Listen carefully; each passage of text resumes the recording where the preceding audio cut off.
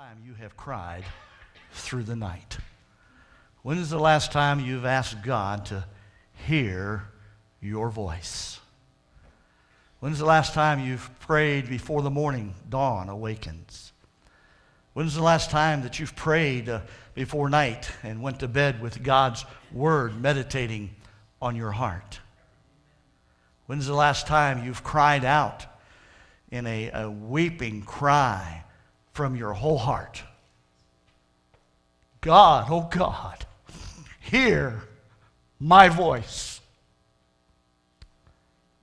In the depths of your despair, in the circumstances that seem to be overwhelming you, you're wondering if there's any relief or any hope to come. You're concerned and wondering if the light at the end of the tunnel is an oncoming train. You've come to a place of maybe depression, even deep depression. Have you taken time to cry out with your whole heart? We've been looking at the heart lately. We started off with the challenge to our church on New Year's Eve, the December 31st, that night.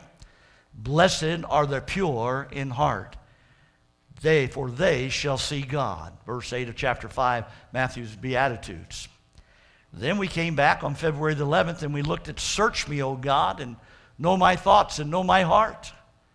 Last week we looked at hiding God's word in our heart so that we won't sin against God. So you see, when we get a pure heart, when we ask God to search us and to cleanse our heart, then we make a vow in our lives to hide God's word in our heart so that we won't sin before God and against God. Now we're ready. Now we're ready to come before the Lord with our whole heart, with a pure heart, with a searched heart, with a clean heart, with a new heart, and with God's word in our heart. And the psalmist finds himself in that situation. Psalms chapter 119, beginning in verse number 145. This is the 19th letter of the Hebrew alphabet, and it's the letter Q, by the way. Only 3 more to go. We're near the end of this longest chapter in the Bible, the longest verses of 176, divided into 22 paragraphs, you might say, or sections of the 22 alphabets of the Hebrew alphabet and letters. And so we come to the psalmist finding here, crying with his whole heart. Folks, sometimes we just got to cry out to God. And sometimes it's in the middle of the night. Sometimes it's in the early morning hours before the dawn awakens. Sometimes it's before we close our eyes and sleep in our homes and on our beds as we cry out unto the Lord with our whole heart. We find the psalmist in this situation.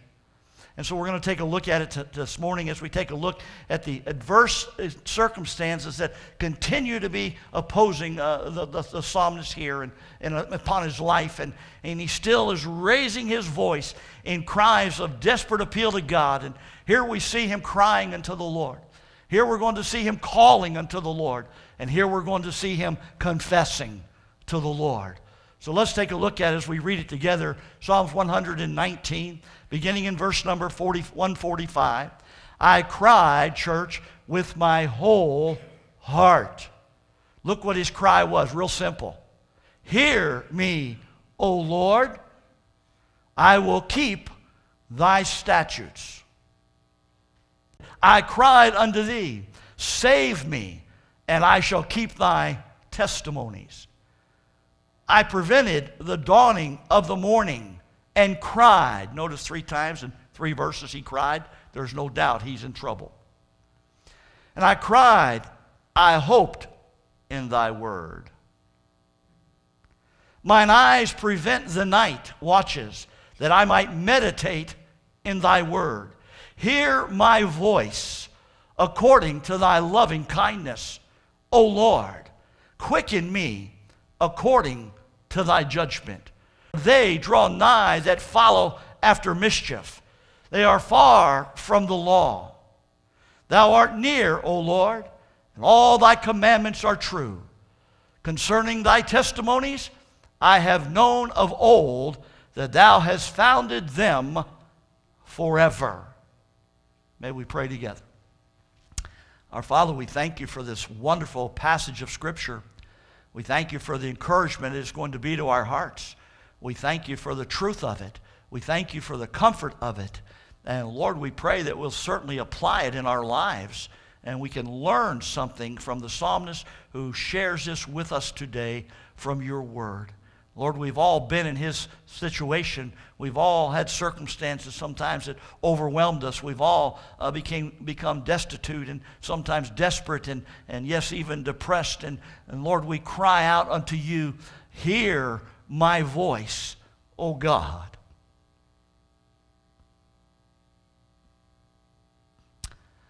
God, hear our voice today as we cry out to you. May your Holy Spirit come now and teach us and guide us into truth. Help your servant now in this hour. We thank you for your anointing that you provide for us. We thank you for your wisdom you give to us. Give us illumination, insight into the word today. And may you have your will and way in this place. Father, we pray that you would save souls for Jesus today, not only here but abroad and around the world, as the gospel of Jesus Christ goes out. And Father, we'll thank you for it and give you praise for it. In Jesus' wonderful and matchless name, amen and amen. Let's take a look, first of all, at the psalmist crying unto the Lord. Notice again in verse number 145, I cried, and how did he cry, church? With his whole heart. You got to understand, that's coming from down inside deep. That's from his very being, from his very soul, as he's crying out unto the Lord because of the circumstances he finds his life in that seem to be overwhelming him. The enemy is closing in on him. And church, that enemy can be anything or anybody. You know, what enemy today may be closing in on you today that you need to cry out unto the Lord? And so he cries, in here, I believe he gives us three things we can see in these first couple of verses here concerning his crying. And I want you to notice the first one. I want you to notice how fervent he was in his crying. How fervent he was in his crying. Now, there are many kinds of cries, amen? And I looked that up a little bit, did a search, typed it in, Googled it, and what type of crying do we have? And I found three that I thought were very interesting and that they compare, and they use a child as an example. So let's take a look and consider the first cry. And as I thought more about it, I said, forget about the kids. The bigger kids are just as bad. The first kind of cry that we see is one of what we call a bad temper cry. Oh, some of you went, ooh. How many of you got a bad temper cry this morning? A little child after birth, it doesn't take him long or she long to learn that they are a child of Adam. And that no matter how tiny they are, they haven't inherited a sin nature. And that little fellow, I'll use a little fellow, and you know what I'm talking about, and that applies to some of you big fellows. That little guy will reach back, and pretty soon those cheeks puff out. That lip begins to quiver. His face turns red as a beet. Those little hands come up in the air at his feet, and you'd better get ready for the most deafening sound that's going to come out like you've never heard.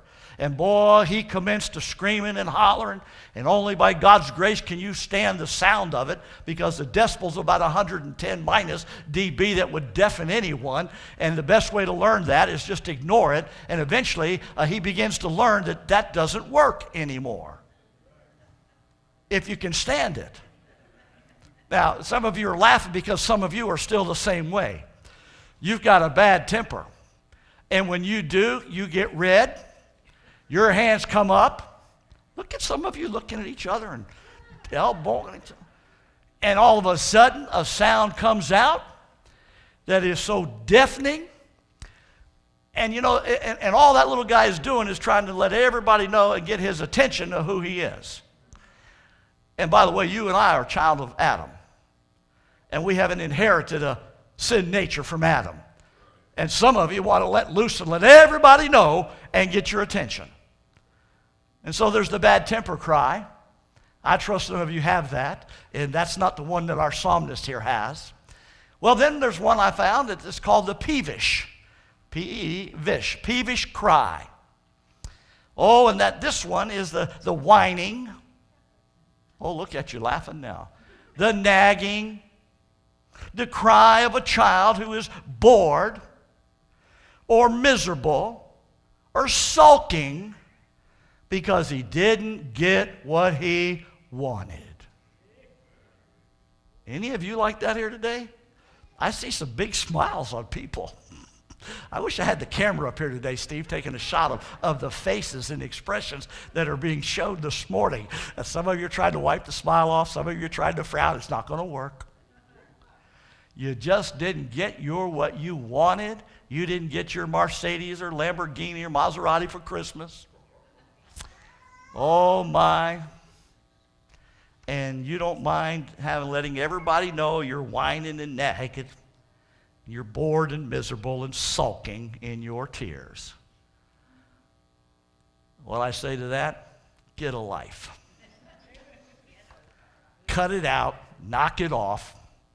Amen. There's a third kind of cry, and I see that one here with our psalmist. And that's the same kind that a child has and that you have. And that's the cry of pain. The painful cry. That's when the child is really hurting. Something's really hurting him. He's frightened. He's scared. And I want to tell you something. That's the kind of cry that gets immediate attention. And the psalmist has that kind of cry. And he's trying to get God's immediate attention. Are you with me? How do I know that? Because I cried with my whole heart. That's the way to get God's attention.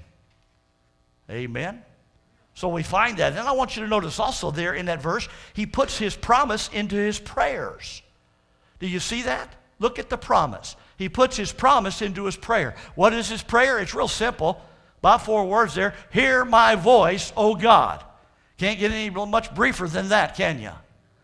And it's from his whole heart and with tears, and he's crying out, and he needs God's attention, but he adds a little bit of promise there with it. He said, I will keep thy, what, church? Statutes. So he throws in his promise, and we can sometimes call that a vow, an oath, if you please, and that's what it is here. And I want to tell you something, folks. If you make a vow unto the Lord, you'd better keep it. If you make a promise unto God, you'd better keep it. Now, and if you say it in all good intentions, but don't keep it, guess what? You're not pulling anything over the Lord because he knows your heart. He sees your heart. He knows the intent of your heart. He knows the secrets of your heart. He knows the thoughts of your heart. But here the psalmist was about as real as he could get. And he said, God, oh God, hear my voice, and I will keep your commandments, your statutes, your precepts, your values. So he puts a little promise with his prayer. And so we see this as he prays. We're learning how to pray from our heart this morning. Because you see, we're all going to go through these things. What I see in here too, I see the emotional part of him.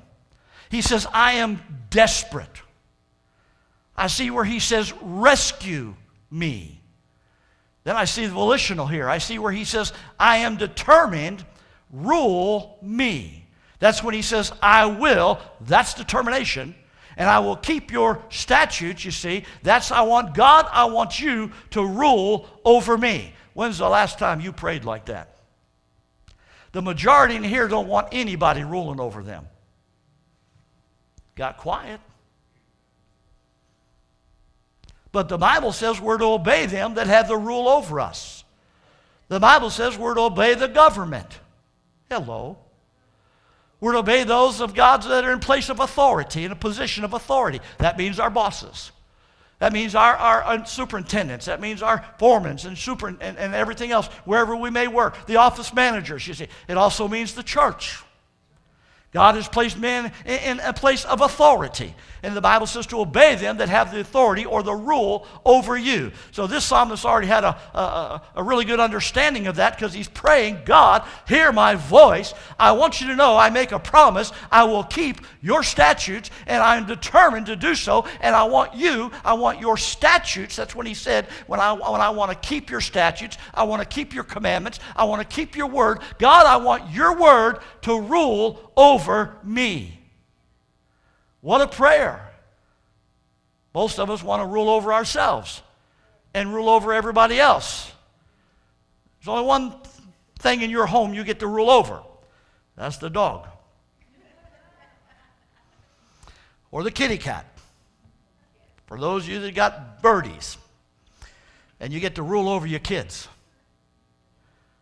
Amen. But God needs to rule over you and I. You got to understand, and you go back and read the entire Psalm 119, you'll find the whole thing through that, all 176 verses. Whoever was the writer of Psalms 119 is going through some very difficult times in their life. And it's constantly about the enemy overwhelming them, taking them over after them. And it gets down here to Psalm 145 through 152. We're getting down close to the 3/4 of the Psalm. Now we're through it. We're down to the 19th letter of the alphabet, of the Hebrew alphabet. And he cries out in deepness from the cry of his heart. And just simply, and that's what we need to do sometimes. Some of you need to go out in this ball field sometime by yourself. Some of you need to just slump over in the steering wheel in your car at night when you drive up in the driveway and just simply cry out, "Hear my voice, O God." And by the way, he's the only one who can. And so we see the psalmist here as he cries out. So we see his fervent, how fervent he was from his heart. Then I want you to notice how frustrated he was. I want you to notice how frustrated he was. Verse 146. Again, he repeats it. I cried unto thee. Now, instead of here he says, "Hear me, O Lord," he says, "Save me, rescue me, and I shall keep thy testimonies." See, he repeats himself in the second psalm there. And by the way, you go back to what he's doing here. You see, and I want you to notice, this is not repetition or vain praying. Okay, that's not what he's talking about here. You see, what he's doing, he's making an oath unto God, and the reason why he repeats this same thing, basically, as he makes this oath unto God, because in the Old Testament, in Bible days, if you were to make a very serious oath or vow or promise unto God, you were required to have 2 or 3 witnesses present to establish every word of the truth in the oath that you make to God to make sure everything's just right and there's accountability. But since he didn't have nobody around him, he comes back in the next verse and he repeats his own oath, assuring God that I mean what I say. I keep my word, God. I'm going to keep your statutes. I'm going to keep your testimonies. And God, I want you to hear my voice. Now, there's nothing wrong with that. Amen. So we see the emotional here of his prayer. He said, I'm desperate. God, rescue me. Then we see the volitional of his prayer. He says, I am determined for you to rule over me. That's in the first one, how fervent he was. Now, how frustrated he was. He repeats that same phrase. And it's not a vain repetition. It's a validating. He's validating the oath that he's making unto the Lord here. He's validating his own oath before the Lord. And again, he promises that he will keep God's word. How many of you have made that promise and gone back on it? Yellow. Time to get honest. How many of us made a pledge or a promise or an oath or a vow to the Lord and we haven't kept it?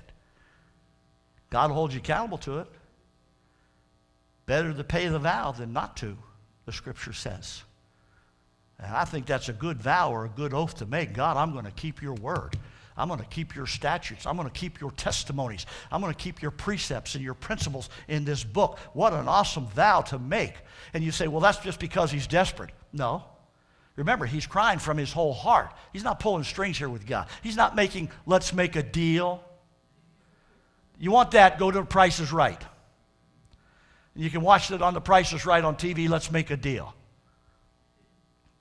No, this is a solemn oath coming from the depths of his heart. And folks, sometimes you may wonder, where is God in all of this? Is God listening? Is God hearing? Oh, he does, but sometimes he's just silent. But sometimes God needs to see just how desperate we are. Sometimes he needs to see just how real we are. How serious are we? And so there's no doubt in this psalmist, he's in deep trouble, and he needs God's help. And as you read Psalm 119 and start back from the beginning, you'll see how there's this constant of the enemy, and he's constantly approaching the Lord. So we get down to 3/4 of the end of the psalm here of 119, and boy, now he's really letting it out from his whole heart. Sometimes, church, we need to pray with our whole heart and get serious before the Lord. So he was frustrated. He repeats it. But I want you to see how forward he was. He was forward in his prayer. Look at verse 147 with me. Third time we see the phrase cry here. He said, I prevented the dawning of the morning. Now, the word prevented there means to anticipate. I anticipated the dawning of the coming of the morning. And also another word that can be used for it is forestalled. He said, I literally anticipated the coming of the morning, but also forestalled it at the same time because I needed to talk to God before the sun came up. When's the last time you've woken out of sleep and talked to God before the daylight? You remember when we talked about the rooster, David? The rooster, he likes to get up in the morning and really strut. And he starts his crowing. Now, you all think that's because he's, the boss of the herd, of the harem of his lady friends, and wants to strut around, or he just wants to hear himself cackle. But, really, the rooster, while he's doing that, is he wants to let he thinks he's letting the girls know that the sun is waiting for him to crow to come up. We need to get alone with God sometimes and cry out in the morning before the sun rises. His prayer, his cry was persistent. He knocked. He kept on knocking. Matter of fact, he came to the point where he literally pestered God's throne. When's the last time you've pestered God's throne for something? And you kept on knocking. He describes here how forward he was in his prayer. Let's take a look at it with me here in verse number 147. Look how he was with this, his forwardness. He was praying before the rising in the morning. When he said the word he used there, prevented, it means to anticipate or to forestall. And this was the third time that he cried in 3 verses. There can be no doubt he was in trouble. Amen? The only sad thing that he said there was he said, I hope in thy word. That's the sad part of it. Now, church, I want to tell you, you may be praying and you may be crying out. And you may be even saying, God, I'm trying to hope in your word. I'm trying to count on your word today, Lord. I'm doing the best I can, and I've been going for a long time. And God, you have seemed just to be silent in this matter. I mean, anybody been there? God, where are you? God may be silent, but he's never absent. Lo, I am with you always, even unto the ends of the earth. I will never leave you nor forsake you. I will stick closer to you than a brother. You may be crying out this morning, and you're trying to stand on the authority of God's word, and nothing's happening, nothing's moving. And so you begin to hope in God's word, some kind of hope that something's happening. And you're, God, where are you? Why is heaven silent this morning? I don't understand it. Hey, listen, folks, God may be silent for a moment or for a time, but he's never absent. He's always there, even in the darkest time, even in the depths of the boat, and it's filling up with water, and it's about to sink, and the winds are about to sink. God is still there. He may be in the still small voice. He may be walking on the sea, headed your way, but don't worry, he'll show up right on time. Don't you give up. You don't need to hope in God's word. You need to trust in God's word. You need to believe in God's word, even when things aren't moving as fast as you want them to. As they weren't for this psalmist at the time. You see, look at the verses. I shared some verses with you I thought might help you in this. With my soul, Isaiah says, have I desired thee when, church? In the night. Yea, with my spirit within me will I seek thee when? Early. Sometimes you got to get up early before the dawn. Sometimes you got to get up early before the rooster crows. Look at the next one. O God, thou art my God. Early will I seek thee. My soul thirsteth for thee. My flesh longeth for thee in a dry and thirsty land where there is no water. Psalm 63:1. Let's take a look at another one. Proverbs 8:17. Solomon writing about God says, I love them that love me, and those that seek me early, what, church? Shall find me. Sometimes you got to prevent the dawn from coming up and get ahead of it and talk to God. This was how forward he was in his prayer. Remember, he was fervent. He cried from his whole heart. He was frustrated. He had to repeat it twice. Now, that's not repetition, vain praying, okay? And sometimes we feel like we got to tell God over and over again. God heard it the first time. God's not deaf. You understand that? God's ear's not closed to us. I thought about this where the psalmist is crying out, hear me, O God, hear my voice. And I thought about that as there's times I've done that in my own life. And I said, wow, just think about this now. There are 7.6 billion people on this planet and crying out to God. Now, we won't get into the saved and the lost and all that, who hears what. But let's just take 2 billion people that are saved for sure that we know. Let's just take that figure. Can you imagine 2 billion believers are praying at the same time? And then so you're crying out, God, hear my voice. Forget the other 199.99 billion and hear my voice, oh God. Because certainly my circumstances, my trial, my desperation, what I'm going through is far greater than all of theirs. Aren't you glad that I don't care if it's all 7.6 billion people praying at the same time, God can still hear your voice. But you got to call out. You got to cry out. And maybe sometimes those that cry a little louder get the attention. Hello. How many of you know that when you get around all these little guys and gals, these little babies, and they start? It's the same thing with you big babies. Usually the one who cries the loudest gets the attention. The one who squeaks the loudest gets the grease on the wheel. Amen? Thank you, Brother David. He knows about greasy stuck bearings and axles. How about you guys at work on? What do you do when it starts squeaking? You grease it up. Amen? Pull it out, take the bearings, take the bearings out and grease them and pack them with grease, put them back on, spin it on the axle, put it back on, and all of a sudden it's smooth and going great, and the noise seems to stop. But it still continues to squeal and holler until you pay attention to it. Sometimes you're going to have to cry out and scream out if you have to from your heart. God knows your heart. Don't get frustrated.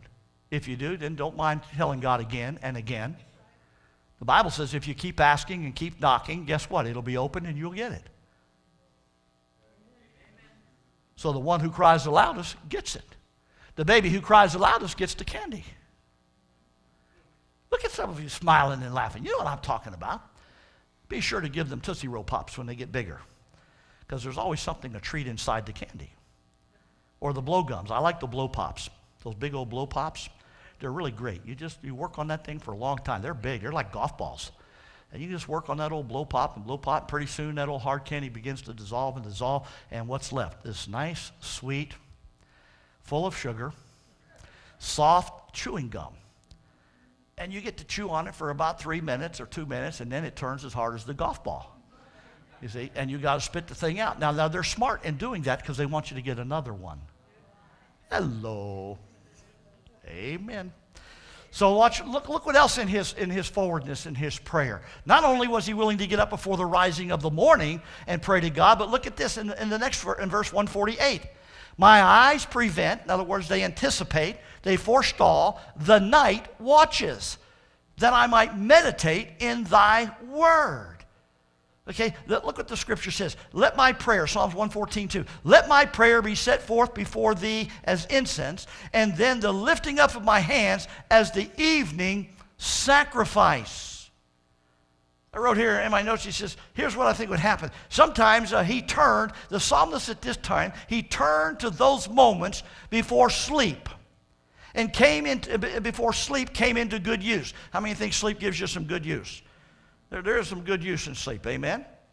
He composed himself for sleep by prayerfully turning over the Word of God in his mind. Are you getting this? He went to bed with the Word of God on his mind. He purposed in his heart, I'm going to meditate on God's Word before sleep takes over. Even though sleep has some good use to it and is beneficial and I need it. But what's far greater is that I go to bed with the Word of God on my heart and on my mind and meditate on the Word. Some of you are staying up too late watching all this garbage on television of all this crime and killing and you name it and murdering and gory stuff, and then you go to bed that way and you wonder why you toss and turn and roll and can't go to sleep because your mind is full of nothing but bad things.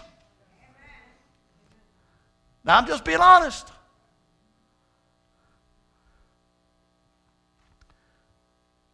You want God to move, then you better start applying what this guy did. Here's a good example for us to learn from. Go to bed tonight meditating on the Word of God. We let God put us to sleep at night. We listen to headsets, put Alexander Scorby on, and listen to him read the scriptures till you just fall asleep.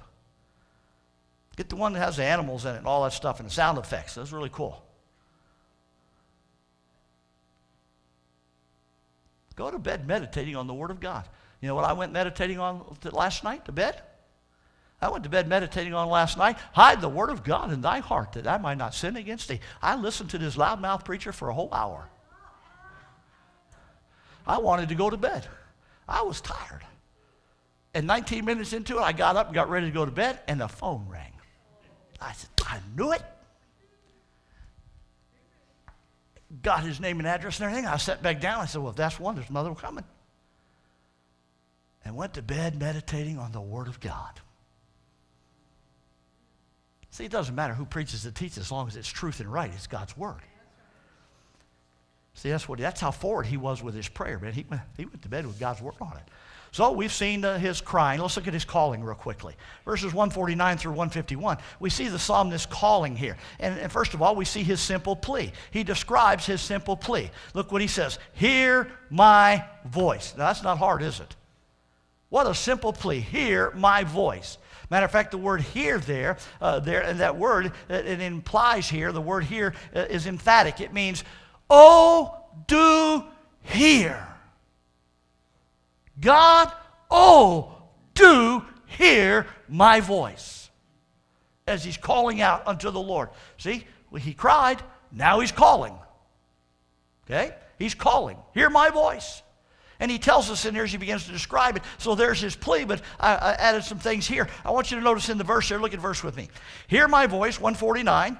Hear my voice. Now notice how that word hear there means, oh, do hear. Hear my voice how, church? According unto thy loving kindness. So the first thing he wants God to do, he wants God to respond in loving kindness. He wants God to respond in love. I added and wrote a few other things down. In other words, church, he based his plea on the loving kindness of God. He asked for God to hear my voice, and by the way, only God is the one who could. Amen? He did. Oh, do hear. And he has no doubt that God can. How many of you believe that? So there was his simple plea. But he not only wanted God to respond in loving kindness, but notice what else. He wanted God to respond with life. With life. Look at the word he says. Are you there with me? He uses the word, the same word we use in the New Testament, where Paul talks about the Spirit of God will quicken one.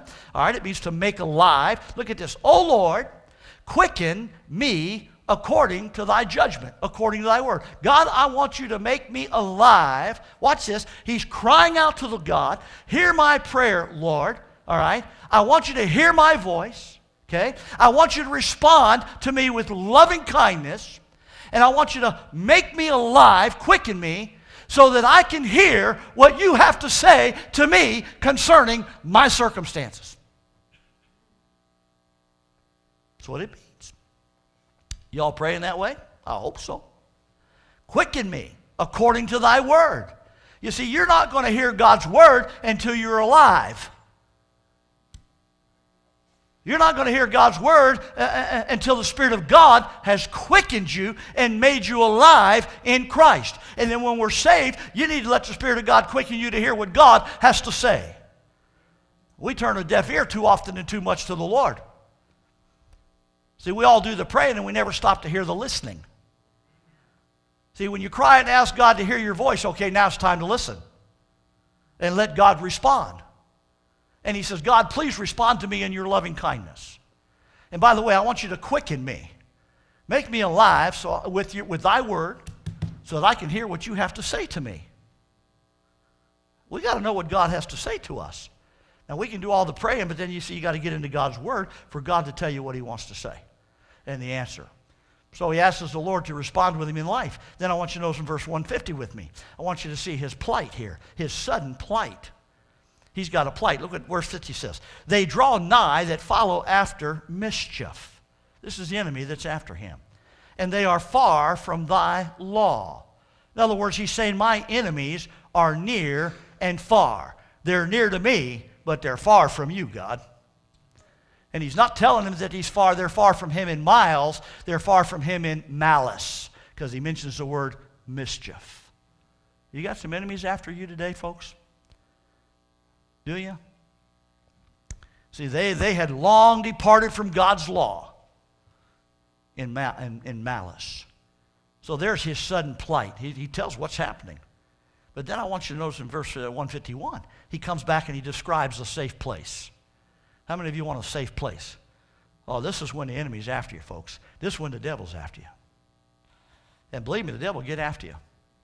Learn something from this. Look at this. They draw nigh that follow after mischief. They are far from me. Look at verse 151. Here we go. Here's his safe place. Thou art near, O Lord, and all thy commandments are truth. When he talks about statutes and precepts and commandments and all of that, he's talking about God's word. He said, God, your word is near. Your word is truth. And the enemy is approaching. The enemy is trying to destroy me. The enemy is trying to come in the hand. It's trying to destroy my home, destroy my life, destroy my marriage. I want to tell you, destroy my kids. The enemy is out there, folks. And I want to tell you, carnal weapons aren't going to defeat it. It's going to take spiritual weapons, and that's the word of God that's going to help you to defeat the enemy. And I want to tell you, when they're pressing in on you, the only safe place you can be is in the arms of Jesus. The only safe place where you're going to get protection is in God's word. God's word is going to protect you. Remember last week, how do we protect ourselves from sin? Hide the word of God in our heart that we might not sin against God. And there's going to come those times when you feel like everything's closing in on you and the enemy around you is destroying everything that you love and cherish and so forth, and it's just closing in. You got to find you a safe place. You got to find you a hiding place in the word of God. And here's the good thing about it with me, folks. This is awesome. Don't you ever forget this. You see, and he realized that at this point in time that no one could protect him but God himself. And I want to tell you something, when the enemy closes in, here's what's great. No matter who the enemy is, I don't care if it's the devil himself that's trying to get at you or your home or your mind or your heart or your family, they cannot touch you till they first have to pass through God Almighty. The enemy can never touch you unless God allows it. Take Job, for instance. The devil couldn't touch Job until God gave him permission. And the devil can't touch you unless God says so. No weapon formed against me shall prosper. Didn't say that weapons wouldn't form, but they won't prosper. You need a hiding place. You better get into God's word and let God's word protect you. And before the enemy can touch you, they got to pass through God first. That's comfort, folks. I don't know what you're going through this morning or what you're facing or what's happening in your life, and you feel like it's all crumbling or coming down and you're depressed, you're overwhelmed with circumstances and everything that's happening. I want to tell you something, and all that's the enemy. All of that's the enemy. But I want to tell you something, it cannot hurt you, it cannot harm you until it is first sifted through the will of God, till it goes through the permission of God Almighty, because he's a sovereign God, he's in control, he's in rule. I'm his child, I'm his son, you're his daughter, and nothing going to touch you unless God lets it. If God does, it's for a reason. It's for a purpose. It's for lessons. And it's always to bring him glory and honor and give glory to the Lord. So the psalmist, he finds a safe place in the Word of God. Now we come to the last verse. So we've seen him crying. He cries with his whole heart. He cries fervently. He cries frustrated. He cries forward. Then we see him where he's calling out unto the Lord, and he just has a simple plea. Then he gives God, he tells him his sudden plight that's come against him as if God didn't know. And then he tells him there's a safe place to hide, and that's in the Word of God. Now look at his confessing. Here's his confessing in verse number 152. Concerning thy testimonies, that's God's precepts, God's law, his word. Concerning thy word, I have known. Now notice, I have known, he says, of old, that thou hast founded them forever. What did he learn? What was he confessing? That God's word was forever. Heaven and earth shall pass away, but my word shall abide forever. He learned that God's word was forever, and that's why you can hide in God's word this morning, no matter what you're going through, because God's word, church, is forever. Look at the last word. I circled it in my Bible. Key word there. Thou hast founded, God, you have founded your precepts. God, you have founded your law. God, you have founded your principles. God, you have founded your precepts. God, you have founded your testimonies forever. Now, folks, when we talk about forever, forever is forever. And I want you to learn something about this forever. First of all, I want you to know forever takes us back a very long way. Matter of fact, forever takes us back before Moses was given the law. Forever takes us back before creation. Before God created the heavens and the earth, the Word of God was there. Forever takes us back a long way. Even in eternity past, God's Word was there. In the beginning, God created. You see, God's Word was already there. John 1:1, in the beginning was the Word, and the Word was with God, and the Word was God. God has always been. There's never been a time He has not. There's never a time where He will never be. You see, He's always been there, even from way back and way back. Hallelujah. Praise God. The psalmist said, God, I know your Word has been forever and forever. And they were established before even creation. They were established before the animal kingdom, the plant kingdom, before Adam and Eve ever walked on this planet. Oh, you see, they were established before Moses got the law, before Noah got in the ark. They were all God's Word forever. And I'm going to trust in that. That's what he said. I found it. That's what he says here. I have known. Wow, now how would he know that when we get to Psalms, when the Word's already been written for probably over 3,000 years by the time this came out? How did he know God's Word was forever? Isn't that interesting? You know how he knew it? Faith. Faith. By faith. Notice what else he says. Now, when we talk about forever, not only does it take us way back a long ways, but it takes us way ahead. Forever takes us way ahead. It takes us on ahead a very long way. Let me tell you how far it's going to take us. It's going to take us far beyond what else is yet still to come. God's Word is going to take us past the rapture of the church. Hello. God's Word is going to take us past the tribulation. God's Word is going to be past the millennium. God's Word is going to be past eternity past. There will always be God's Word, even eternity. Even when we go into the eternal state, God's Word will already be there. Because God is forever. Now that's something, folks, you can trust in, you can rely on, you can hide yourself in, and you can put your faith in it. I wrote some things for you there and we're done. Look at this. On, forever on. As long as there is a God in heaven, forever. Amen? That is how long God's Word will endure forever. God's Word, founded before time was, will be firm and changeless when time shall be no more. Such is the Word of God. And the psalmist confesses his faith in that Word. Have you confessed your faith today in the Word? And the Word is Jesus Christ. John 1:1 says, in the beginning was the Word, and the Word was with God, and the Word was God. And verse 14 says, and the Word became flesh and dwelt among us. And we beheld His glory as the only begotten of the Father, full of grace and truth. Have you put your faith and trust in that Word today? Jesus is the Word. I ask you, have you put your faith in Jesus Christ? Matter of fact, the Apostle Paul wrote about it in a little different light in the book of Corinthians. He talks about us building, our faith in building. And he said, Jesus Christ is the cornerstone. Peter's the little rock, but Christ is the massive, solid rock of Gibraltar. You remember there was an insurance company out for a long time, wrote a commercial, and they said, get a piece of the rock. Get you some insurance company, a piece of the rock. For church, those of you that are watching my television, you want some insurance? Oh, I'll give you some insurance. Get a piece of the rock. God offers you today a piece of the rock, and the rock is Jesus Christ. Are you willing to come to Him and put your faith in the rock? Are you willing to put your faith in the Word today? Because Jesus is the Word. Let's bow our heads and close our eyes. Oh, praise God. You can have a piece of the Word today. You can have a piece of the rock today. And it's not the insurance company. It's Jesus Christ. He'll give you insurance that'll take you on through eternity. And forever, forever, forever, and forever. Because you have a piece of the Word. You have a piece of the rock. The Lord Jesus Christ.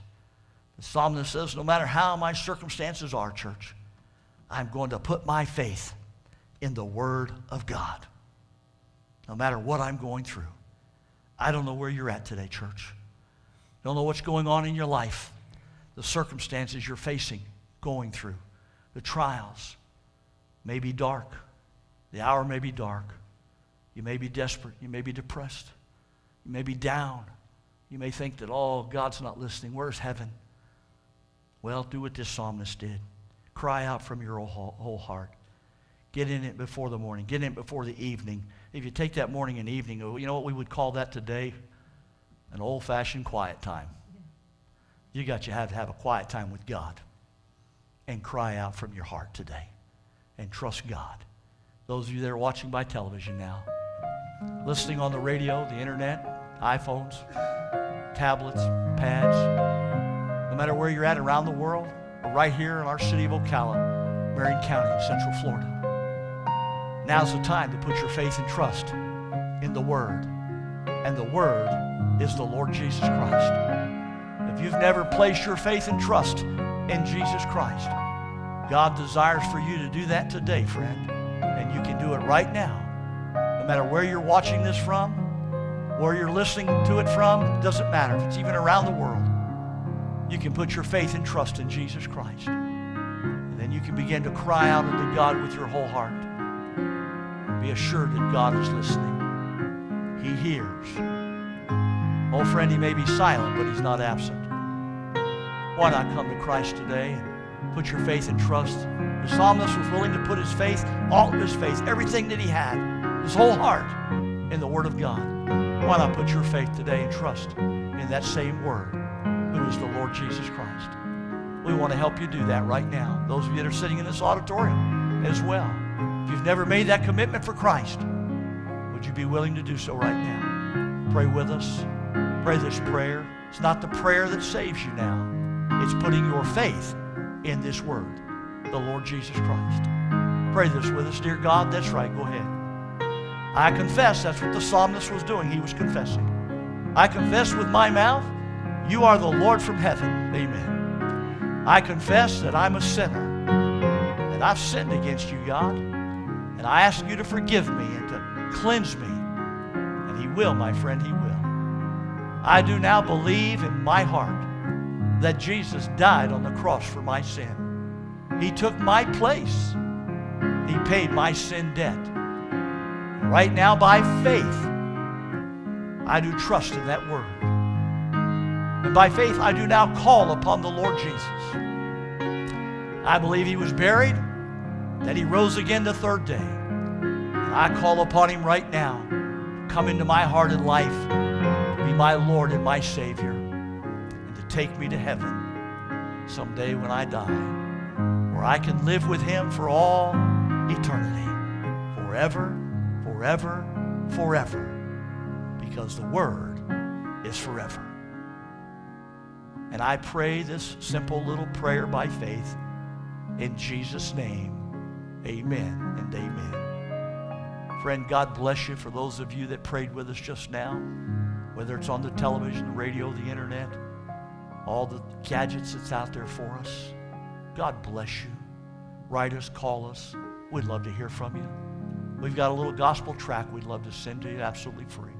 Now that you're saved, what next?